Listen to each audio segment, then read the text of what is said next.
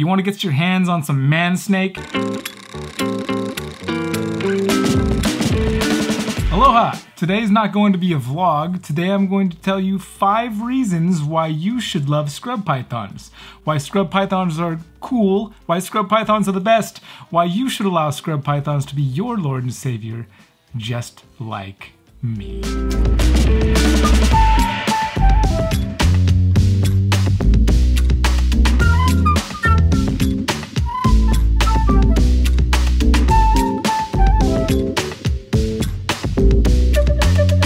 I just want to warn you guys before you get into this video, for whatever reason, I am feeling extremely sarcastic today, probably because I was born and raised on sarcasm, breastfed sarcasm as an infant, and sarcasm is my middle name, actually, now you know. Just to be clear, before we get started on the video, I'm not a scrub python expert. I don't even know why they call them scrub pythons. I'm assuming because they find them in the scrub in Papua New Guinea, Indonesia area, maybe even a little bit of Northern Australia, and I just really like them. I wanted to share them and maybe share some reasons why you should like and love them too.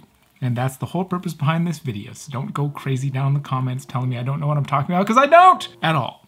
Ever. About anything.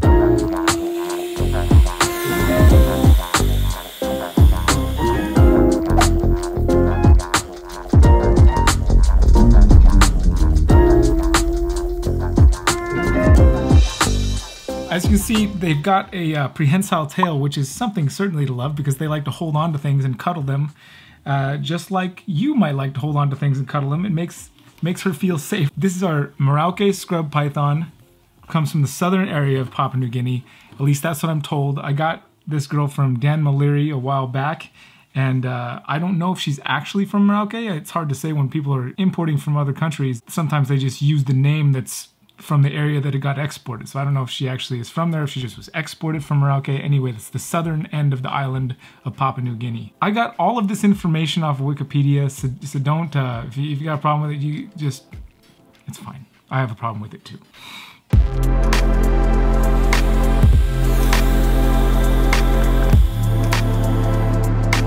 Scrub pythons are also known as amethystine python because of the sheen that comes off of their scales is kind of a, I guess it reminded somebody of amethyst, which is a purple rock crystal. So I don't know, that doesn't really make sense to me either, but hey, you know what? If you look at it in the right light, oh, there it is. All kinds of purple. They used to be classified as Morelia, the same as carpet pythons, but that was changed in, when was it, 2014, something like that? I'm not 100% sure. I was just kidding about the Wikipedia thing. I'm running off the top of my head here. She is just starting to go into shed, which is something snakes do. For those of you guys that aren't aware, snakes go into shed and shed all of their skin. Just like we're constantly shedding our skin, they do it all at once, instead of in little tiny pieces and flakes for you to breathe in and enjoy in your nostrils. Scrub pythons can also get pretty big. They're actually one of the 6 largest snakes in the world, especially if you're talking about the Northern Australian scrub pythons, which are also known as Somalia kinghorni or kinghorni. I think I like the second one better.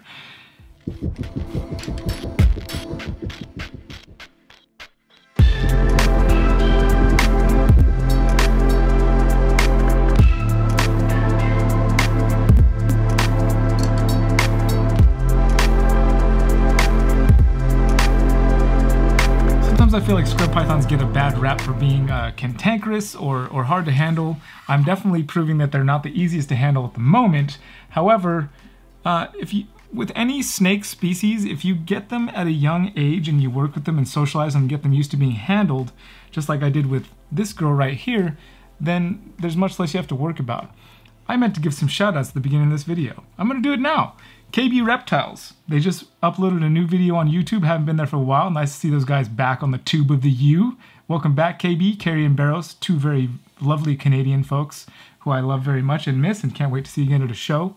And shout out to Nerd. That's actually where I got the idea to do this video because I was hanging out there. If you missed those videos, you can click on this link right here.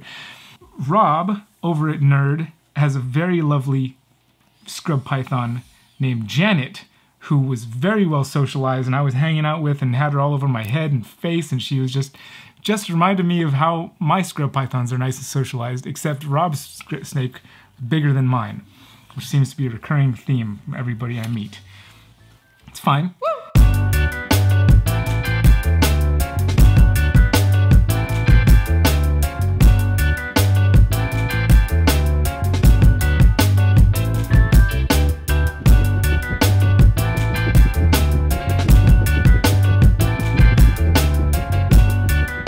As you can see, scrub pythons are semi-arboreal, which means they like to climb up in trees and things like that. You can see the snake trying to climb and constantly going up, so they would appreciate a little bit of height in their enclosure. This is not supposed to be a facts about scrub pythons video. This is supposed to be why you should love them. What am I doing? You should love them because they love to climb trees. And our ancestors love to climb trees too. So that makes us cousins and friends. Climb trees like scrub pythons. Climbing trees is fun. I've climbed a lot of trees in my life, and so have scrub pythons. I'm really messing this up.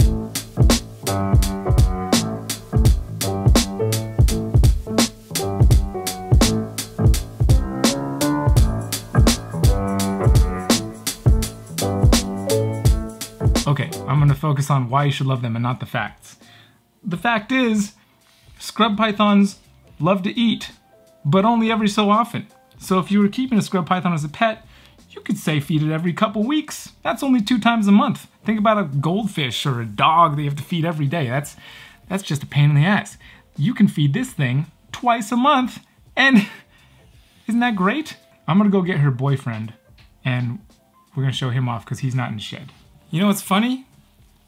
He's kind of going into shed too. That's not really funny, it's just what it is. It's a fact. It's not a fact of why you should love scrub pythons. Double fisting scrub pythons. If you're gonna double fist something, it should be a scrub python. You shouldn't be double fisting anything else but snakes. All right, maybe a couple of beers, I don't know. Double fisting scrub pythons is the best way to relieve stress at the end of a long, hard day. Another reason to love scrub pythons. Have we hit 5 yet?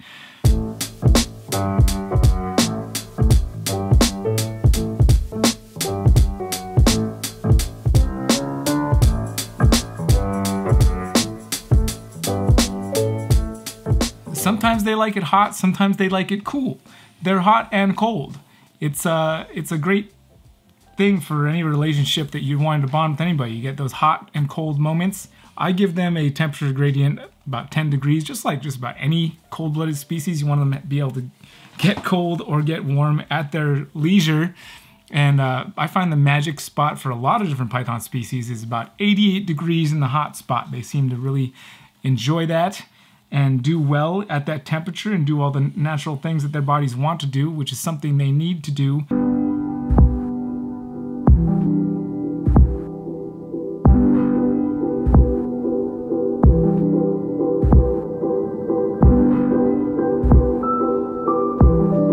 This is so much fun, actually. You see how he's keying in on my face like that?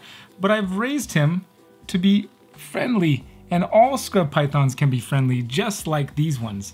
So you can have nice, gentle interactions with them and not worry about getting bit. Because another thing about scrub pythons is they have quite long teeth, because one of their natural prey items in the wild is birds. Those long teeth help to catch birds. Something like, it's not something crazy like emerald tree boa teeth, but they're not short teeth, that's for sure. They're fairly long teeth.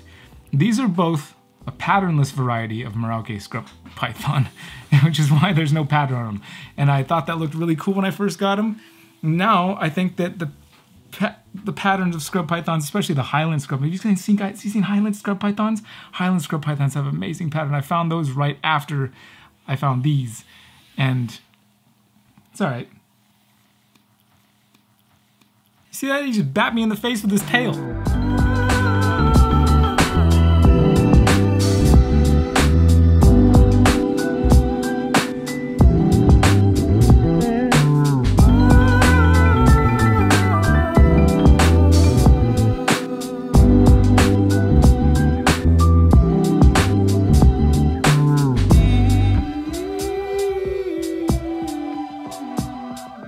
I don't know how this looks to you guys on camera, but I'm telling you right now that having these two snakes wrapped around me like this feels absolutely awesome. I feel like Medusa or something, even though they're not coming off my head. I know like Medusa, Greek or Roman. Is it Greek or Roman?